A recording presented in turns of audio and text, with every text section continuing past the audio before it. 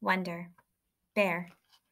We called the puppy Bear because when Mom first saw him, she said he looked like a little cub bear. I said that's what we should call him, and everyone agreed that that was the perfect name.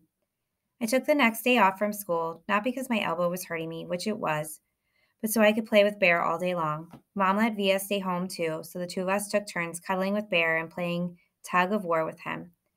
We had kept all of Daisy's old toys and we brought them out now to see which ones he'd like best. It was fun hanging out with Via all day, just the two of us. It was like old times before I started going to school. Back then, I couldn't wait for her to come home from school so she could play with me before starting her homework. Now that we're older, though, and I'm going to school and have friends of my own that I hang out with, we never do that anymore. So it was nice hanging out with her, laughing and playing. I think she liked it too. The shift. When I went back to school the next day, the first thing I noticed there was a big shift in the way things were. A monumental shift, a seismic shift, maybe even a cosmic shift. Whatever you want to call it, it was a big shift. Everyone, not just in our grade, but every grade, had heard about what had happened to us with the seventh graders, so suddenly I wasn't known for what I'd always been known for, but for this other thing that had happened. And the story of what happened had gotten bigger and bigger. 2 days later, the way the story went was that Amos had gotten into a fight with the kid, and Miles and Henry and Jack had gotten a fight too. And the escape across the field became this whole adventure through a corn maze and into the dark woods. Jack's version of the story was probably the best because he's so funny.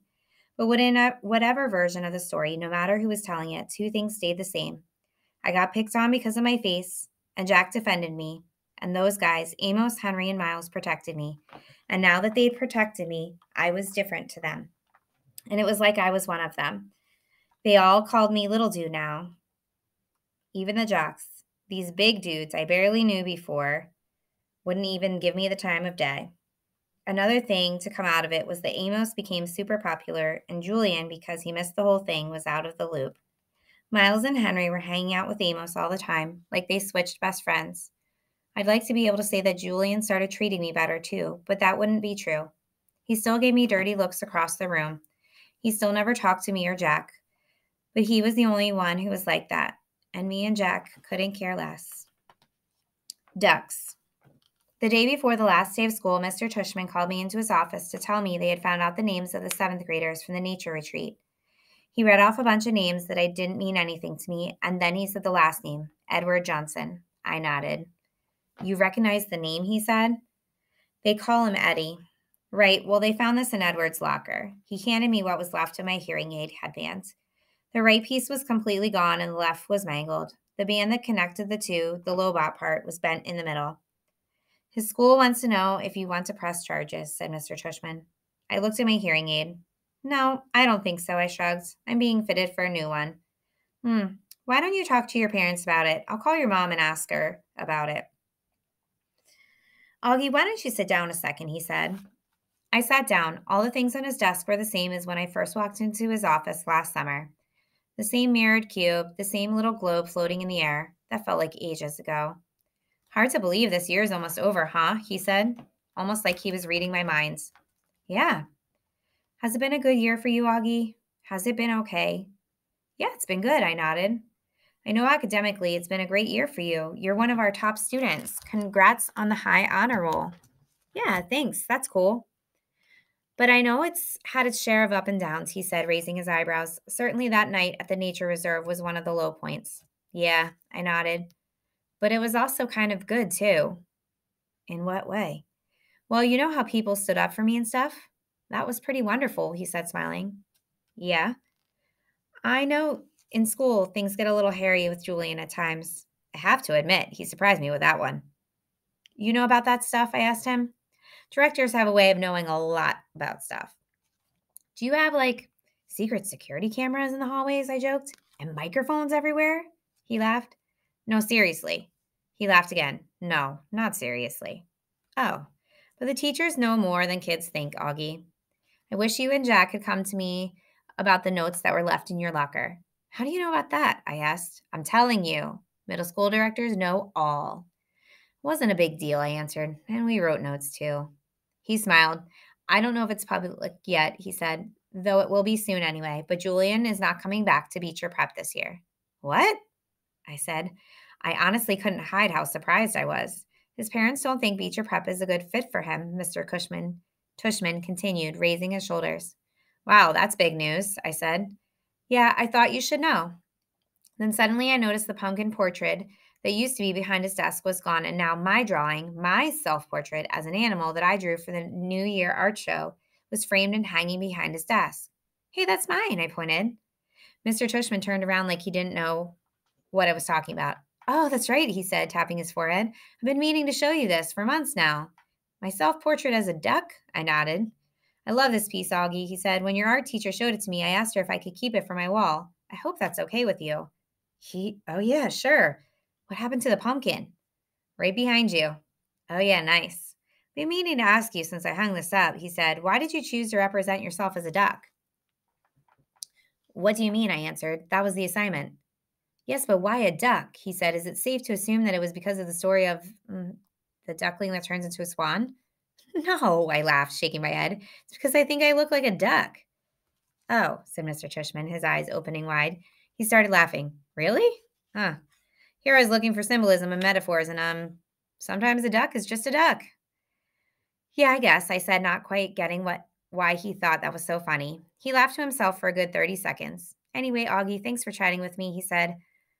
Finally, I want you to know it's truly a pleasure having you here at Beecher Prep, and I really look forward to seeing you next year. He reached across the desk and we shook hands. See you tomorrow at graduation. See you tomorrow, Mr. Tushman. The last precept. This was written on Mr. Brown's chalkboard when we walked into English class for the last time. Mr. Brown's precept, June. Just follow the day and reach for the sun. The polyphonic sphere. Have a great summer vacation, Class 5B. It's been a great year, and you've been a wonderful group of students. If you remember, please send me a postcard this summer with your personal precept. It can be something you made up yourself or something you've read somewhere that means something to you. If so, don't forget the attribution, please. I really look forward to getting them. Tom Brown, 563 Sebastian Place, Bronx, New York, 10053. The drop-off. The graduation ceremony was held at the Beecher Prep Upper School Auditorium. It was only about a 15-minute walk from our house to the other campus building, but Dad drove me because I was all dressed up and had on shiny black shoes that weren't broken in yet, and I didn't want my feet to hurt. Students were supposed to arrive at the auditorium an hour before the ceremony started, but we got there even earlier, so we sat in the car and waited. Dad turned on the CD player and our favorite song came on. We both smiled and started bobbing our heads to the music. Dad sang along with the song. Andy would bicycle across town in the rain to bring you candy. Hey, is my tie on straight? I said. He looked and straightened it a bit as he kept on singing. And John would buy the gown for you to wear to the prom. Does my hair look okay? I said. He smiled and nodded. Perfect, he said. You look great, Augie. Via put some gel in it this morning, I said, putting down the sun visor and looking in the mirror. It doesn't look too puffy. No, it's very, very cool, Augie. I don't think you've ever had it this short before, have you? No, I got a cut yesterday. I think it makes me look more grown up, don't you? Definitely. He was smiling, looking at me and nodding. But I'm the luckiest guy in the Lower East Side because I got wheels. Look at you, Augie, he said, smiling from ear to ear. Look at you. Looking so grown up and spiffy. I can't believe you're graduating for 5th grade. I know, it's pretty awesome, right? I nodded. Feels like just yesterday you started. Remember I still had that Star Wars braid hanging from the back of my head? Oh, that's right, he said, rubbing his palm over his forehead. You hated that braid, didn't you, Dad? Hate is a strong word, but I didn't love it. You hated it. Come on, admitted, I teased. No, I didn't hate it, he smiled, shaking his head. But I will admit to hating that astronaut helmet you used to wear. Do you remember? The one Miranda gave me? Of course I remember. I used to wear that all the time. Oh, I hated that, he laughed, almost more to himself. I was so bummed when I lost it, I said. Oh, it didn't get lost, he answered. I threw it out. Wait, what? I said. I honestly didn't think I heard him right. The day is beautiful and so are you, he was singing. Dad, I said, turning down the volume. What? He said. You threw it out? He finally looked at my face and saw how mad I was. I couldn't believe he was being so matter-of-fact about the whole thing. I mean, to me, this was a major revelation, and he was acting like it was no big deal. Augie, I couldn't stand seeing that thing over your face anymore, he said clumsily. Dad, I loved that helmet. It meant a lot to me. I was bummed beyond belief when I lost it. Don't you remember? Of course I remember, Augie, he said softly. Oh, Augie, don't be mad. I'm sorry. I just couldn't stand seeing you wear that thing on your head. I didn't think it was good for you. He was trying to look at me in the eye, but I wouldn't look at him. Come on, Augie, please try to understand, he continued, putting his hand under my chin and tilting my face towards him. You are wearing that helmet all the time, and the real truth is, I miss seeing your face, Augie.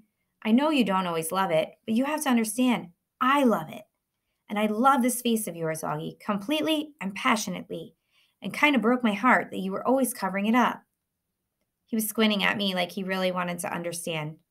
Does Mom know? I said. He opened his eyes wide. No way. Are you kidding? She tore that place apart looking for that helmet, Dad. I said, I mean, she spent like a week looking for it in every closet, in the laundry room, everywhere. I know, he said, nodding.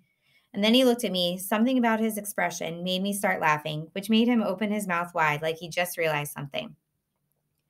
Wait a minute, Augie, he said, pointing his finger at me. You have to promise me you will never tell Mommy anything about this. I smiled and rubbed my palms together like I was about to get very greedy. Let's see, I said, stroking my chin. I'll be wanting that Xbox when it comes out, and I'll definitely be wanting my own car in 6 years. A red Porsche would be nice, and he started laughing. I love it when I'm the one who makes Dad laugh, since he's usually the funny man that gets everybody else laughing. Oh boy, he said, shaking his head. You really have grown up. The part of the song we used to love to sing the most started to play, and I turned up the volume. We both started singing. I'm the ugliest guy on the Lower East Side, but I've got wheels. And you can go for a ride. Want to go for a ride? Want to go for a ride. We always sang this last part at the top of our lungs, trying to hold that last note as long as the guy who sang the song, which always made us crack up. While we were laughing, we noticed Jack had arrived and was walking over to our car. I started to get out. Hold on, said Dad. Just want to make sure you've forgiven me, okay? Yes, I forgive you. He looked at me gratefully. Thank you. But don't ever throw anything else of mine out again without telling me. I promise. I opened the door and got out just as Jack reached the car. Hey, Jack, he said.